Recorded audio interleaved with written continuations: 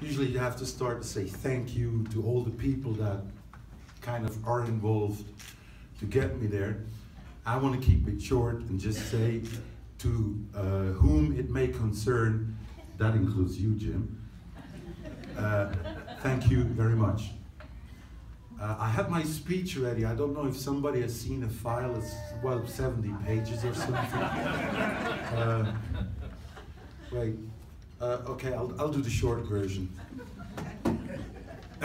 First of all, the first time I met other leather crafters that were into leather carving, that was in 1988 in the Federation show. I had long hair, bandana in my hair, didn't wear no cowboy hat, and got into a crowd of people that if I would have crossed them in the street, I never would have talked to me, and they certainly never would have talked. And I never would have talked to them, and they certainly never would have talked to me. That was my first big lesson, that we had a passion. Passion is something we share.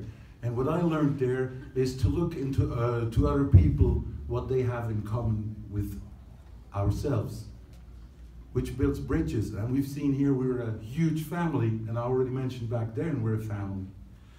Now, we're all holding a tradition in our hands, and it is important to give this tradition further down to future generations. We're dealing with a human heritage, and we need to keep this patrimony alive, because, I mean, what world would we leave behind for Jesse Smith?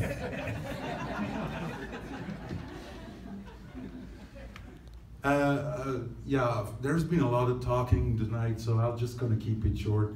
It's just one thing about knowledge. Few people, or many people, have the impression that knowledge is power, and it's exactly the opposite. If you know something that somebody else doesn't know, you're at their service. And that's something you should keep up and keep in mind.